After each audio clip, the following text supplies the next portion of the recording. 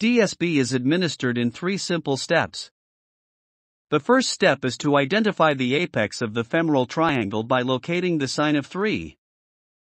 The second step is to locate the distal femoral triangle region, 2 cm proximal to the apex of the femoral triangle, for the first injection. The third step is to locate the proximal adductor canal region, 2 cm distal to the apex of the femoral triangle, for the second injection.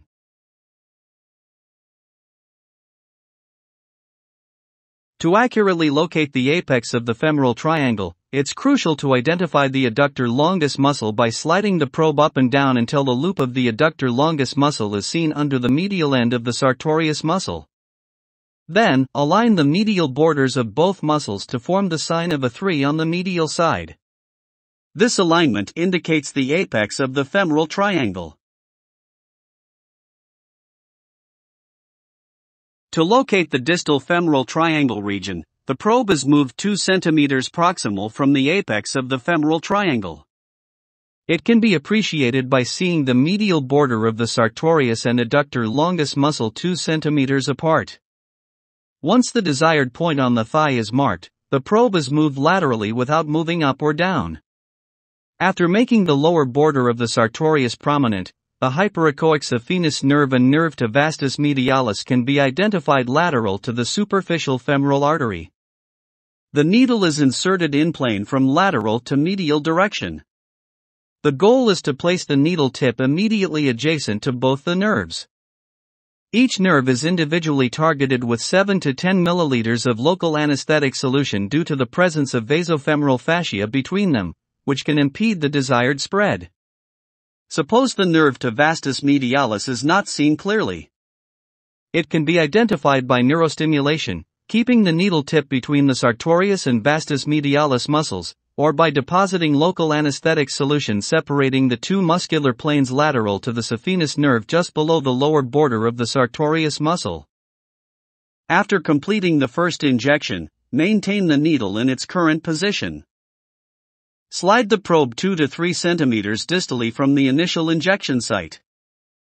Next step is to locate proximal adductor canal for second injection. For that, the apex of the femoral triangle can be relocated by seeing a sign of 3. Now, move the probe an additional 2 cm distally to visualize the medial borders of the sartorius and adductor longus muscles, appearing 2 cm apart. This delineates the proximal adductor canal region. The distance between the needle entry points of the first and second injections should be more than 2 cm. The needle is inserted in plane from lateral to medial direction towards the superficial femoral artery. In this location, the lower border of sartorius appears bilayered due to the presence of the VAM. Furthermore, LA spread of the first injection can also be observed around the saphenous nerve, nerve to vastus medialis, and between the sartorius and vastoadductor membrane. Initially, the needle is targeted at the 10 o'clock position, and approximately 2 to 3 milliliters of local anesthetic is injected to hydrodissect the area. Subsequently, the needle tip is positioned at the 12 o'clock position of the artery, and 10 to 15 milliliters of local anesthetic solution is injected paravascularly below the VAM. Occasionally, compression of the artery may be observed while injecting, which is known as the sunset sign.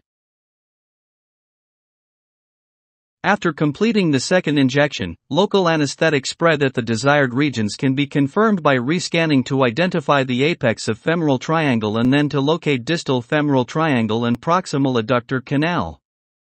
Local anesthetic spread around the saphenous nerve and nerve to vastus medialis should be confirmed by moving the probe proximally into the femoral triangle region and distally into the adductor canal region and by tracing the nerves from above downwards. Upon tracing, the nerve to vastus medialis can be seen outside the adductor canal above the VAM, separated from the saphenous nerve.